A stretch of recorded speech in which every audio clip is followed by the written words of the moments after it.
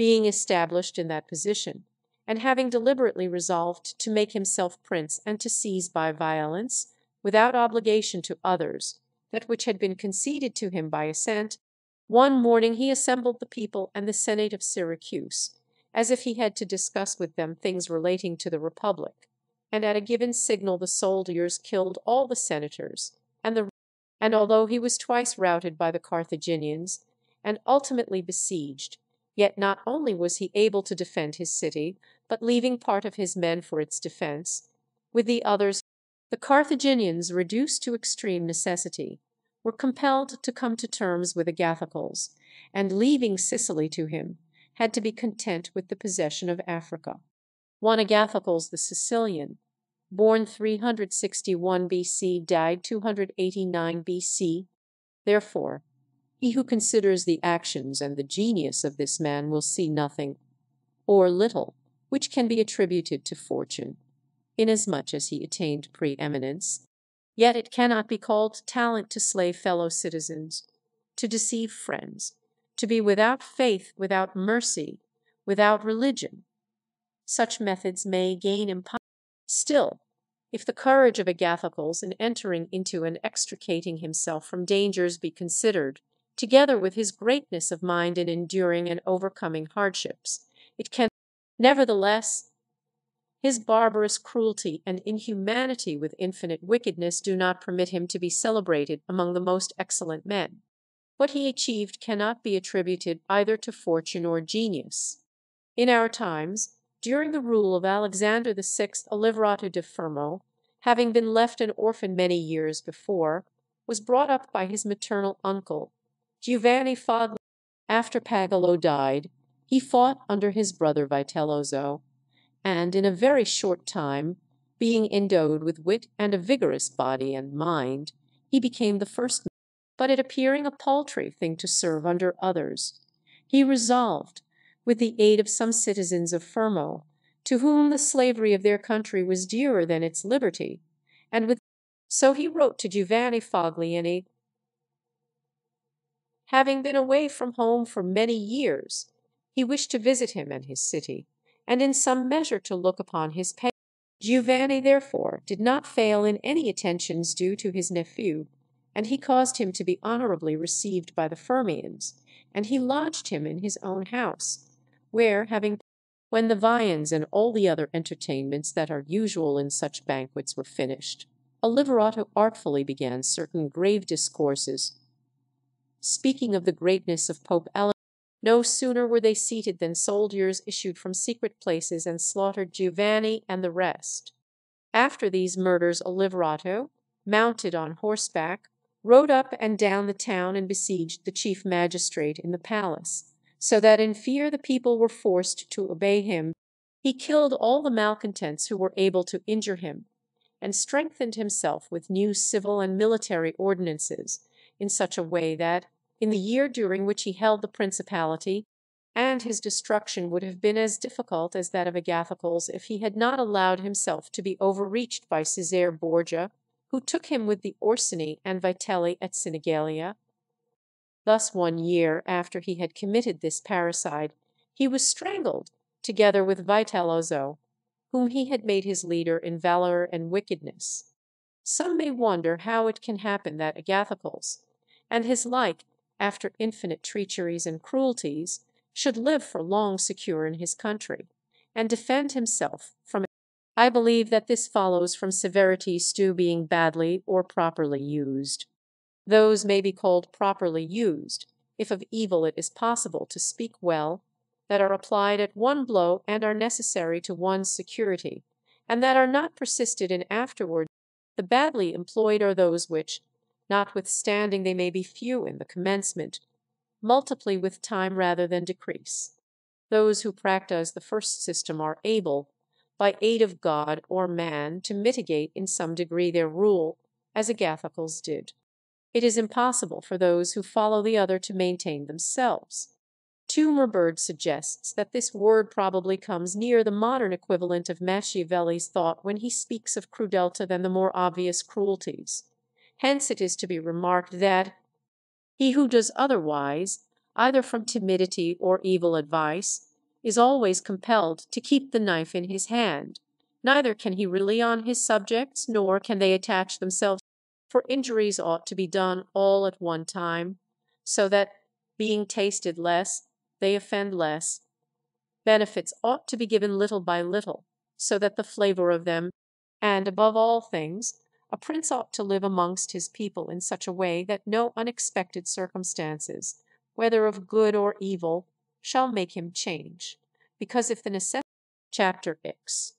Concerning a civil principality, but coming to the other point, where a leading citizen becomes the prince of his country, not by wickedness or any intolerable violence, but by the favor of his fellow citizens. I say then that such a principality is obtained either by the favor of the people or by the favor of the nobles, because in all cities these two distinct parties are found, and from this it arises that the people do not wish to be ruled nor oppressed by the nobles, and the nobles wish to rule and oppress the people. A principality is created either by the people or by the nobles accordingly as one or other of them has the opportunity, for the nobles, seeing they cannot withstand the people, begin to cry up. The people, finding they cannot resist the nobles, also cry up the reputation of one of themselves, and make him a prince so as to be defended by his authority. He who obtains sovereignty by the assistance of the nobles maintains himself with more difficulty than he who comes to it by the aid of the people, because the former finds himself with many around him, but he who reaches sovereignty by popular favor finds himself alone, and has none around him, or few, who are not prepared to obey him. Besides this, one cannot by fair dealing, and without injury to others, satisfy the nobles, but you can satisfy the people, for their object is more righteous than that of the nobles. It is to be added also that a prince can never secure himself against a hostile people because of there being too many, whilst from the nobles he can secure himself, as they are few in number. The worst that a prince may expect from a hostile people is to be abandoned by them, but from hostile nobles he has not only to fear abandonment, but also that they will rise against him. Further, the prince is compelled to live always with the same people, but he can do well without the same nobles, being able to make and unmake them daily, and to give or take away authority when. Therefore, to make this point clearer, I say that the nobles ought to be looked at mainly in two ways. That is to say, they either shape their course in such a way as binds them entirely. Those who so bind themselves and are not rapacious ought to be honored and loved, or those who do not bind themselves may be dealt with in two ways. But when for their own ambitious ends they shun binding themselves, it is a token that they are giving more thought to themselves than to you, and a prince ought to guard against such, and to fear them. Therefore, one who becomes a prince through the favor of the people ought to keep them friendly, and this he can easily do, seeing they only ask not to be oppressed by him. But one who, in opposition to the people, becomes a prince by the favor of the nobles, ought, above everything, to seek to win the people over to himself, and this he may easily do, because men, when they receive good from him of whom they were expecting evil, are bound more closely to their benefactor.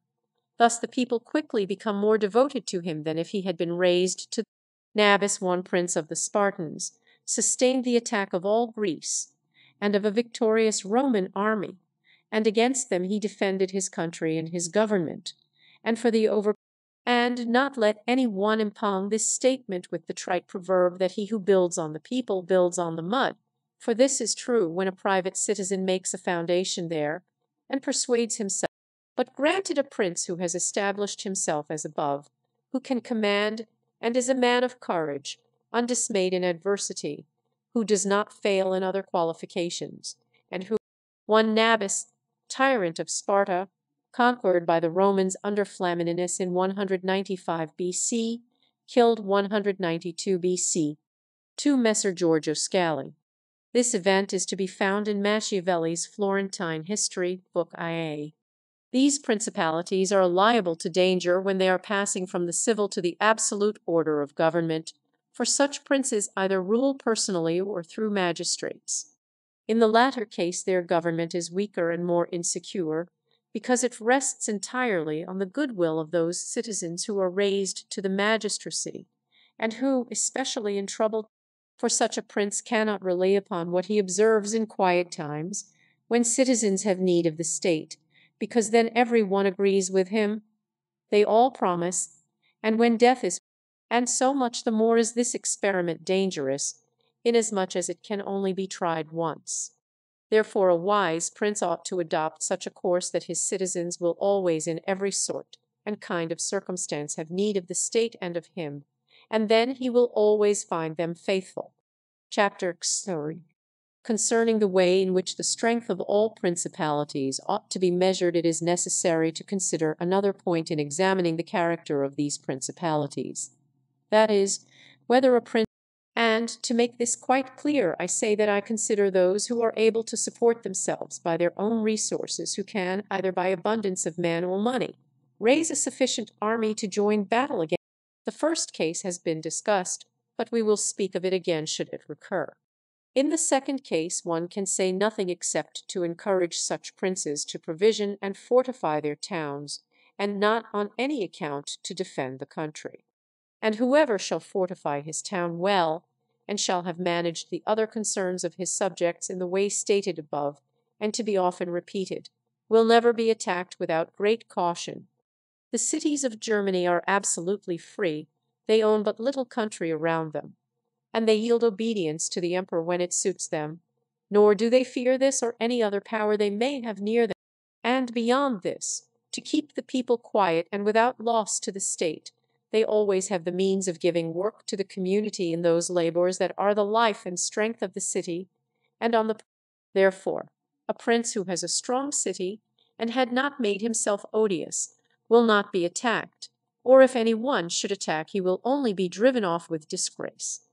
Again, and whoever should reply, if the people have property outside the city and see it burnt, they will not remain patient, and the long siege and self-interest will make them forget their.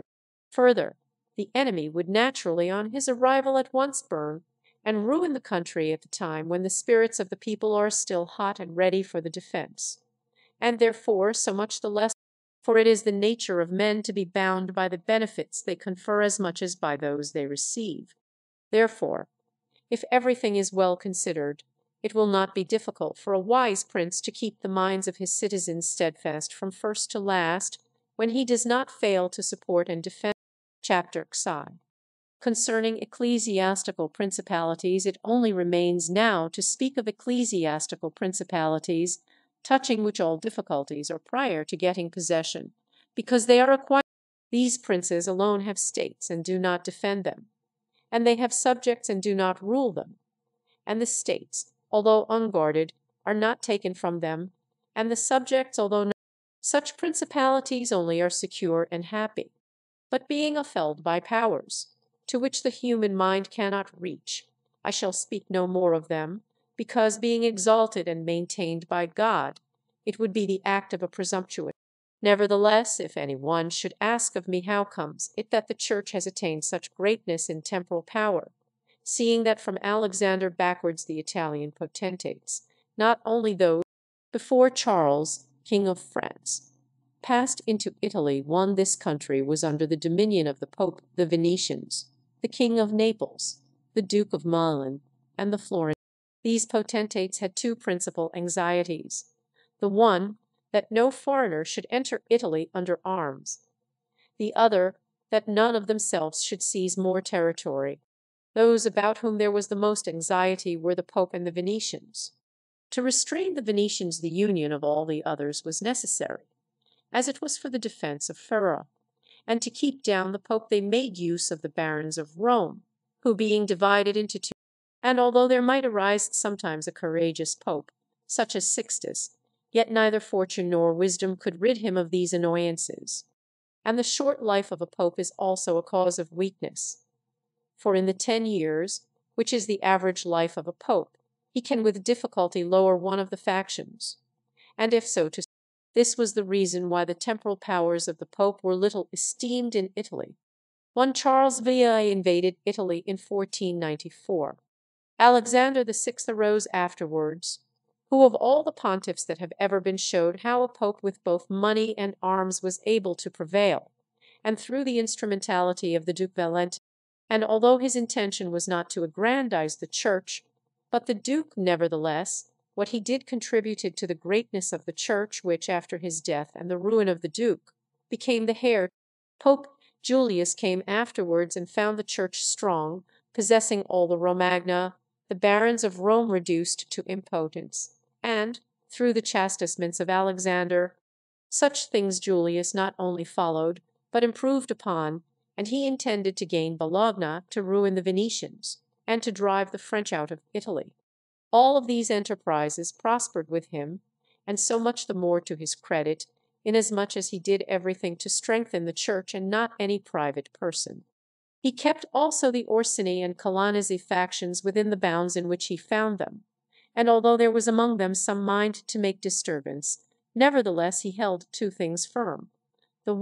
For whenever these factions have their cardinals they do not remain quiet for long, because cardinals foster the factions in Rome and out of it, and the barons are compelled to support them, and thus For these reasons His Holiness Pope Leo found the pontificate most powerful, and it is to be hoped that, if others made it great in arms, he will make it still greater and more venerated by. To Pope Leo was the Cardinal de' Medici. Chapter XI. How many kinds of soldiery there are, and concerning mercenaries, having discoursed particularly on the characteristics of such principalities as in the beginning I proposed to discuss, and we have seen above how necessary it is for a prince to have his foundations well laid, otherwise it follows of necessity he will go to ruin. The chief foundations of all states, new as well as old or composite, are good laws and good arms, and as there cannot be good laws where the state is not well armed, I shall leave the laws out of the discussion and shall speak of the arms. I say, therefore, that the arms with which a prince defends his state are either his own, or they are mercenaries, auxiliaries, or mixed.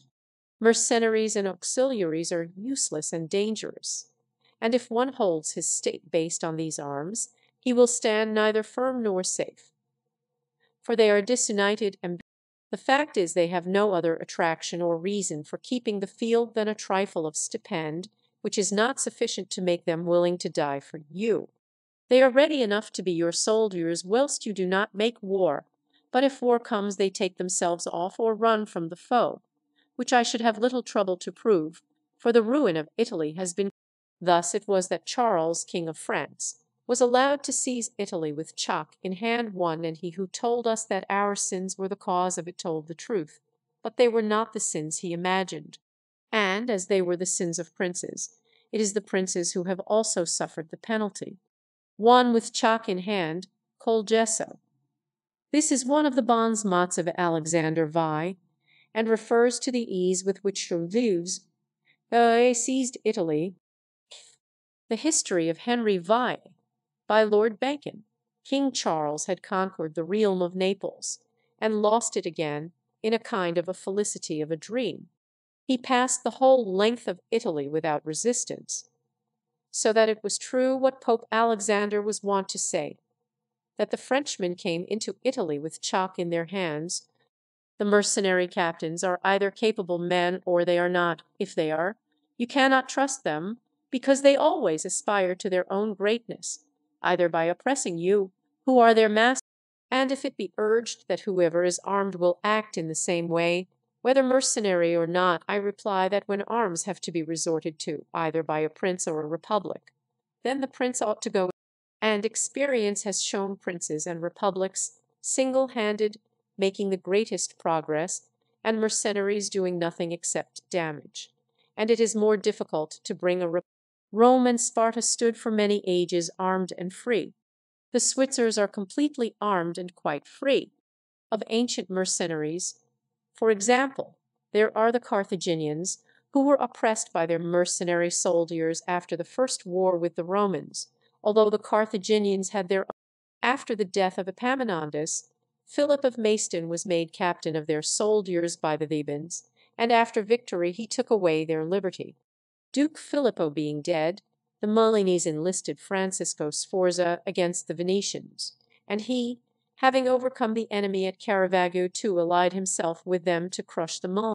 His father, Sforza, having been engaged by Queen Johanna III of Naples, left her unprotected, so that she was forced to throw herself into the arms of the King of Aragon in order.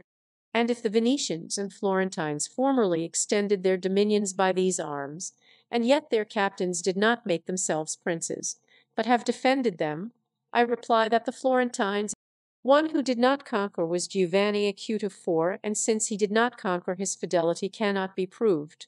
But every one will acknowledge that, had he conquered, the Florentines would have stood at his. Sforza had the Braccisti always against him, so they watched each other. Francisco turned his ambition to Lombardy, Braccio against the Church and the kingdom of Naples. But let us come to that which happened a short while ago. The Florentines appointed as their captain Pagolo Vitelli, a most prudent man, who from a private position had risen to the greatest renown. If this man had taken Pisa, nobody can deny that it would have been proper for the Florentines to keep in with him, for if he became the soldier of their enemies they had no means of resisting, and if they had, the Venetians, if their achievements are considered, will be seen to have acted safely and gloriously so long as they sent to war their own men, when with armed gentlemen and this was before they turned to enterprises on land, but when they began to fight on land they forsook this virtue and followed the custom of Italy. And in the beginning of their expansion on land, through not having much territory, and because of their great reputation, they had not much to fear from their captains. But when they expanded, they had afterwards for their captains Bartolomeo de Bergamo, Roberto de San Severino, the Count of Pitigliano VI, and the like, under whom they had to dread loss and not gain, because from such arms conquests come but slowly, long delayed and inconsiderable, but the loss is sudden and portentous. 2 Battle of Caravaggio, 15th September 1448. 3 Johanna I of Naples, the widow of Ladislao, King of Naples. 4 Giovanni Acuto, an English knight whose name was Sir John Hawkwood. He fought in the English wars in France, and was knighted by Edward IA. Afterwards he collected a body of troops and went into Italy. These became the famous White Company. He took part in many wars, and died in Florence in 1394. He was born about 1320 at Sible Hedingham, a village in Essex. He married Domnia, a daughter of Bernabo Visconti. 5 Carmignuola. Francisco Busson, born at Carmignala about 1390, executed at Venice, 5th May 1432. 6 Bartolomeo Colleoni of Bergamo, died 1457. Roberto of San Severino, died fighting for Venice against Sigismund, Duke of Austria, in 1487. Primo Capitano in Italia Machiavelli. Count of Pitigliano, Niccolo Orsini, born 1442, died 1510. 7 Battle of Vela in 1509. And, as with these examples, I have reached Italy, which has been ruled for many years by mercenaries, I wish to discuss them more seriously, in order that, having seen their rise and you must understand that the empire has recently come to be repudiated in Italy, that the Pope has acquired more temporal power, and that Italy has been divided up into more states, for the reason. From this it came to pass that Italy fell partly into the hands of the Church and of republics, and the Church consisting of priests, and the republic of citizens unaccustomed to arms. The first who gave renown to this soldiery was Alberigo de Conio VIII the Romagnian. From the school of this man sprang, among others, Braccio and Sforza, who in their time were the arbiters of Italy. After these came all the other captains who till now have directed the arms of Italy, and the end of all their valour has been that she has been overrun by Charles, robbed by Louis. The principle that has guided them has been, first, to lower the credit of infantry so that they might increase their own. They did this because, subsisting on their pay and without territory, they were unable to support many soldiers, and a few infantry did not give them any authority. so they were led to employ cavalry. They had, besides this, used every art to lessen fatigue and danger to themselves and their soldiers, not killing in the fray, but taking prisoners and liberating without ransom. They did not attack towns at night, nor did the garrisons of the towns attack encampments at night. They did not surround the camp either with stockade or ditch, nor did they campaign in the winter. All these things were permitted by their military rules, and devised by them to avoid, as I have said, both fatigue and dangers. Thus they have brought Italy to slavery. 8. Alberigo de Conio. Alberico de Barbiano, Count of Cuneo in Romagna. He was the leader of the famous company of George, composed entirely of Italian soldiers. He died in 1409. Chapter XIA. Concerning auxiliaries, mixed soldiery, and one's own auxiliaries, which are the other useless arm, are employed when a prince is called in with his forces to aid and defend. These arms may be useful and good in themselves, but for him who calls them in they are always disadvantageous. For losing, one is undone, and winning, one Ferdinand V.F. I of Aragon and Sicily, F. I.A. of Naples, surnamed the Catholic, born 1452, died 1516. And although ancient histories may be full of examples, I do not wish to leave this recent one of Pope Julius II, the peril of which cannot fail to be perceived, for he wishing to get, but his good fortune brought about a third event, so that he did not reap the fruit of his rash choice, because, having his auxiliaries routed at Ravenna, and the Switzers having risen, the Florentines, being entirely without arms, sent 10,000 Frenchmen to take Pisa, whereby they ran more danger than at any other time of their troubles. The Emperor of Constantinople, too, to oppose his neighbours, sent 10,000 Turks into Greece, who, on the war being finished, were not willing to quit. This was the beginning of the 2 Joannes Cantacuzenus, born 1300, died 1383. Therefore, let him who has no desire to conquer make use of these arms, for they are much more hazardous than mercenaries, because with them the ruin is ready-made. They are all united. In conclusion, in mercenaries dastardy is most dangerous. In auxiliaries, valour.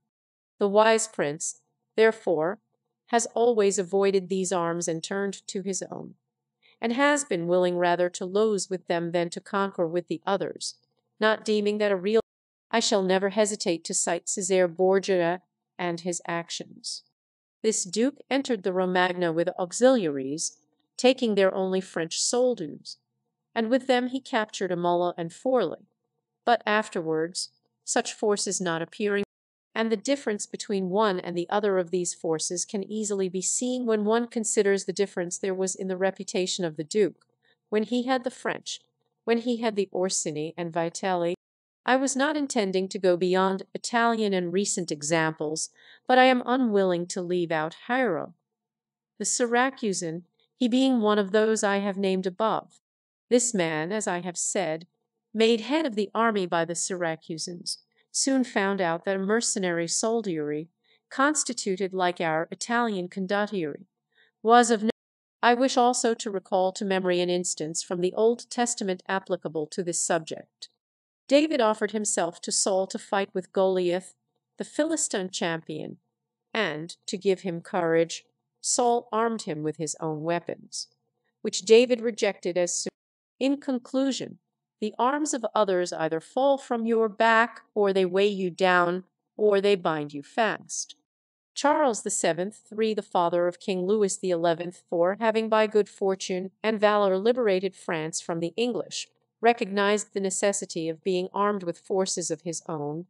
Afterwards his son, King Louis, abolished the infantry and began to enlist the Switzers, which mistake, followed by others, as is now seen, a source of peril to that kingdom.